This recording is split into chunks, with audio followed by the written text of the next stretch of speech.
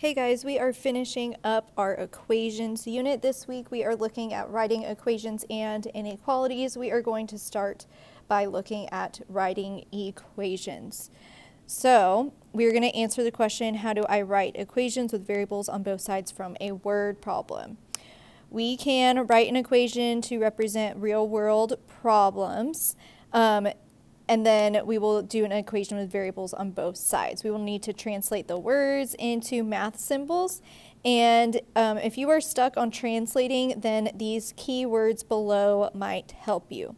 So some words that mean the equal sign are the same as and equivalent. Today we are just looking at equations, but tomorrow we'll start looking at inequalities too. So it's going to be important that you recognize words that mean the equal sign.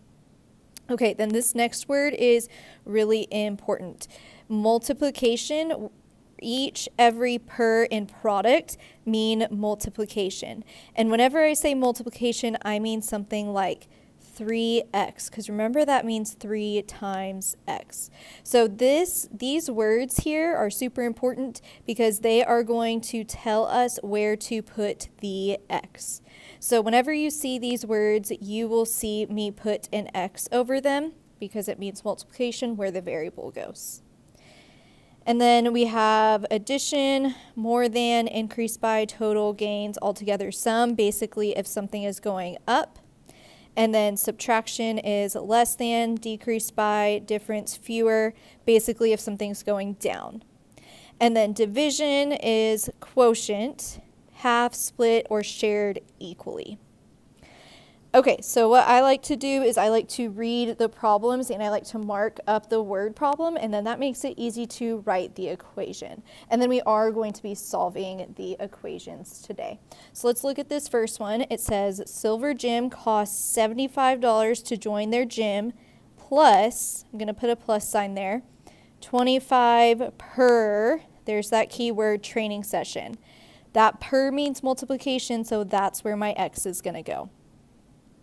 And then it says World Fitness costs $100 to join and only $20 per training session. There's that word per again, that's where the x is going to go. So they're going to pay $100 and the $20, so that's going to be addition there too. How many sessions will it take for the cost to be the same? There's our equal sign. So we want to know when Silver Gym is the same as World Fitness.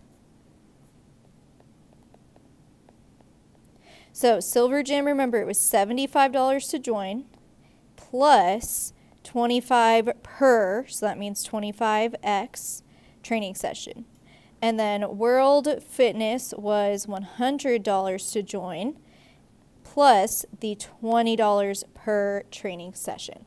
So here is our equation. The question didn't just ask for the equation though, it wanted to know how many sessions will it take for them to be the same. X was the number of sessions because it said per training session, so let's solve for x. I have variables on both sides. The 20x is smaller, so I'm going to subtract that one.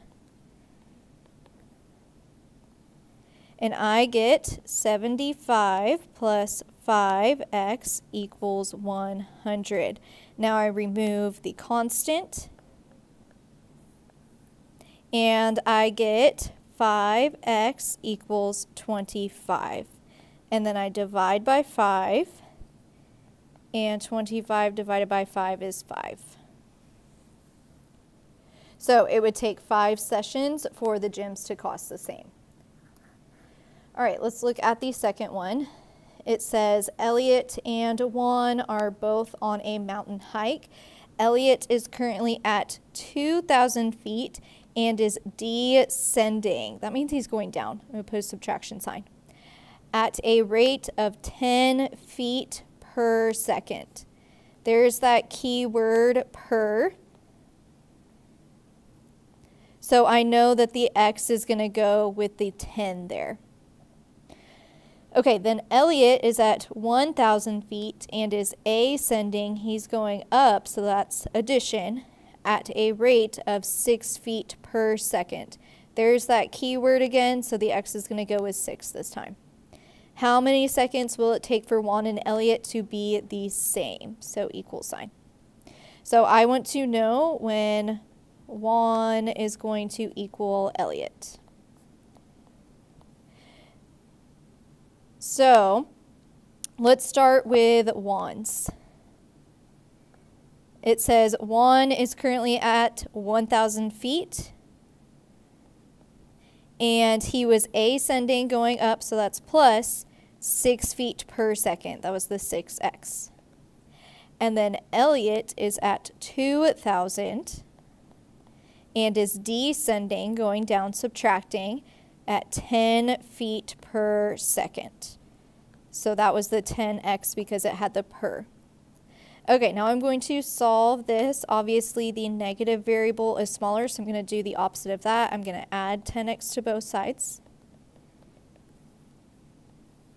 And I get 1,000 plus 16x equals 2,000. And now I subtract 1,000. And I get 16x equals 1,000. And I'm going to divide 1,000 by 16 to figure out when they're the same. So after 62.5 seconds, they will be at the same position. All right, let's look at number 3. A minor league baseball team has a members club. It costs $30 to join and $3 per ticket. There's that word that means X. Non-members pay $6 per ticket. How many tickets will it take for the cost to be the same? So we want to know when the members will be the same as the non-members. So the members, they cost $30 to join and an additional $3 per ticket. So that would be 30 plus 3x. And then the non-members don't have a fee, but they have to pay $6 per ticket, so 6x. Okay, now I'm going to solve this to figure out how many tickets it will take for them to be the same. So I'm going to subtract 3x from both sides. And I get 30 equals 3x. I divide by 3. So x is 10. So it will take 10 tickets to cost the same. All right, number 4. Carissa has $250 in her checking account and is saving, so that means her balance is going to go up, plus $15 each week. Each means we are repeating. It means multiplication, so that's where my x is going to go this time.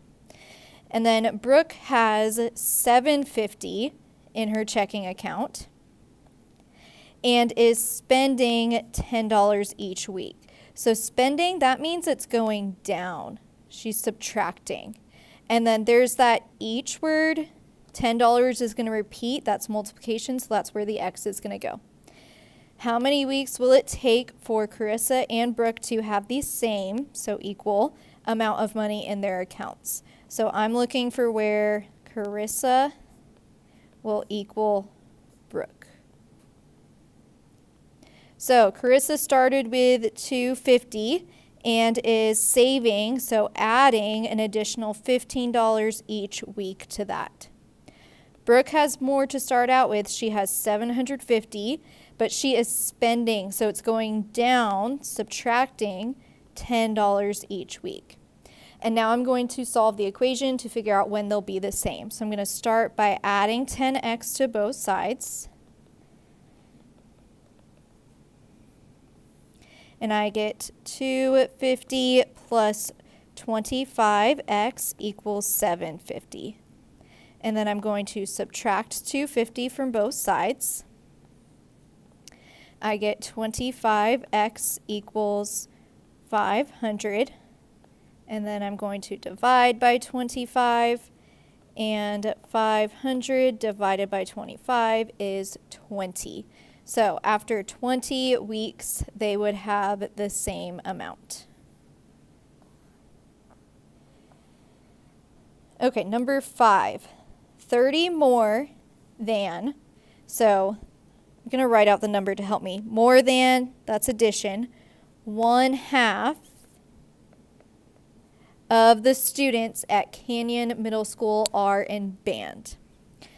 5 less than, 3/5 of the students are in athletics. If the number of students who are in band is equal to the number of students in athletics, how many students are enrolled at Canyon Middle School? So they did not use words that mean multiplication, but my question also kind of tells me what the X means. How many students? That's what I'm trying to figure out. So X is going to be the number of students. And I want to know when band is equal to athletics.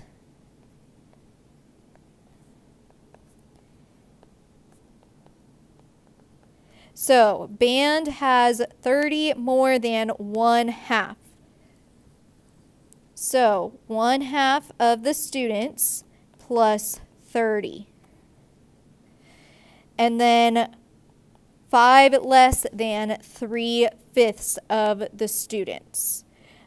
So you have to be careful about the order that you write this in. 5 less than means I'm going to subtract at the end, and 3/5 of the students means 3x. So students was x, that's why I put 1/2 and 3/5 with the x. Okay, now we are going to solve this. I have 1/2 x and 3/5 x. I'm going to subtract 1/2 x from both sides. And I'm just going to put this in the calculator.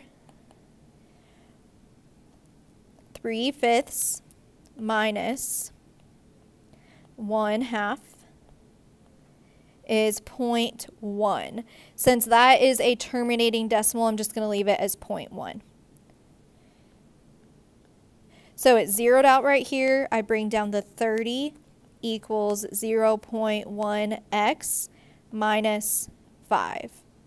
Okay, now I add 5 to both sides, and I get 35 equals 0.1x. Divide by 0.1. And 35 divided by 0.1 is 350. So that means there's 350 students at the school. Okay, the NYC bus cost $2.50 per ride. This one, it's obvious what the X is because of the per. And then they also sell a bus pass that is $15 and then only $1 per ride. There's the X. So the bus pass, they would pay $15 and then add the $1 per ride. How many rides would it take for the cost to be the same, so equal? So we want to know when just the normal bus is equal to the cost of the pass. How many rides would it take for that to be the same? So just the bus is $2.50 per ride. The pass, you pay $15, and then it is just $1 per ride, so that's 1x. And now we are going to solve for x, so I'm going to subtract 1x from both sides. 250x minus 1x is 1.5x. And I divide by 1.5. And 15 divided by 1.5 is 10.